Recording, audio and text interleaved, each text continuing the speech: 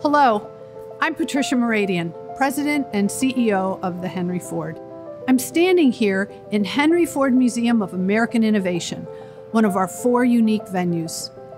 Our institution began in 1929 as a simple yet bold idea to build a place that documented the genius of ordinary people by collecting and preserving the objects they imagined, invented, and used in the course of their everyday lives. It was a launching pad of unbridled innovation and ingenuity that attracted people from around the globe to demonstrate and discuss ideas and innovations that would change our lives.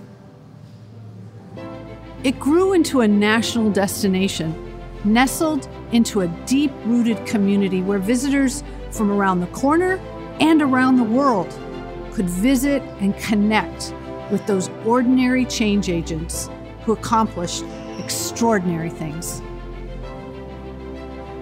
Today, the Henry Ford's unparalleled collection, the most significant of its kind, is actively inspiring the next generation of thinkers and doers. It is the foundation for curriculum and conversation that equips learners of all ages with tools to unlock their own potential. We believe these experiences and these artifacts can invoke, empower, and inspire. For more than 90 years and for millions of visitors, the Henry Ford tells the story of us, America's everyday genius that activates a can-do spirit.